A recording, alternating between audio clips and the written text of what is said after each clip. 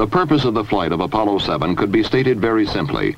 Prove that the spacecraft command and service modules would function properly in space, long enough to carry men to the moon and back.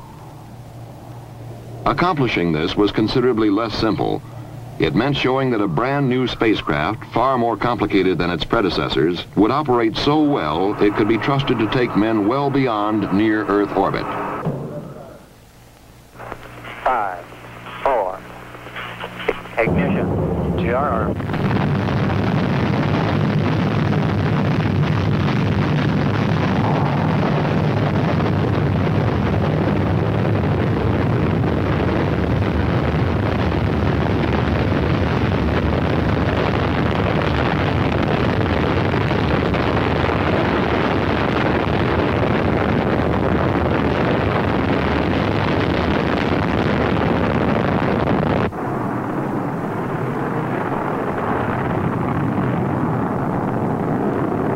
The Marshall Space Flight Center had spent years directing development and testing of the Saturn 1B launch vehicle, and it was not by chance that Apollo 7 was placed almost exactly on its planned trajectory into orbit about the Earth.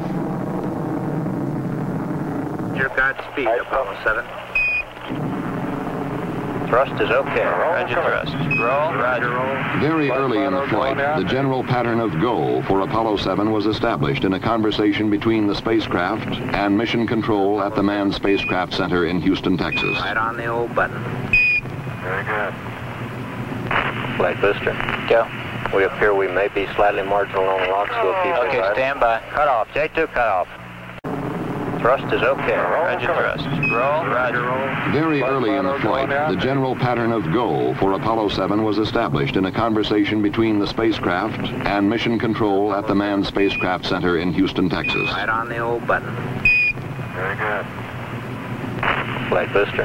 Go. We appear we may be slightly marginal along rocks. We'll keep it. Okay, stand by. Cut off. J2 cut off. Then, as we were to see in some of the most dramatic film ever returned from space, the crew would settle down to a weightless life in a spacecraft with 4 times more room than Gemini. Bring command.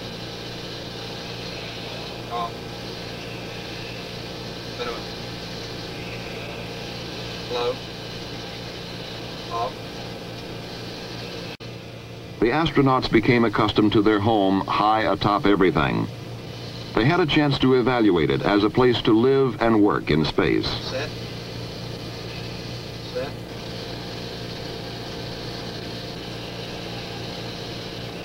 Is that all?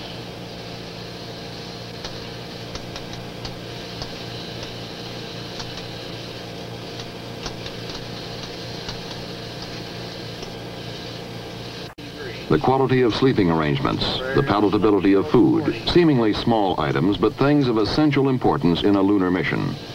They even recorded the preparation of a drink for a meal.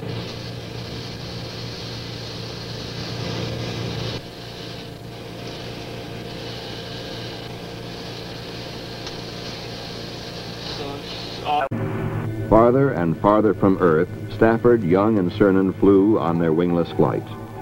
Now, off the rotating home planet, day and night became only a progression of minutes as the spacecraft rotated at 3 revolutions an hour. Okay, we're about to finish that ambulance thing and we're going to strike out.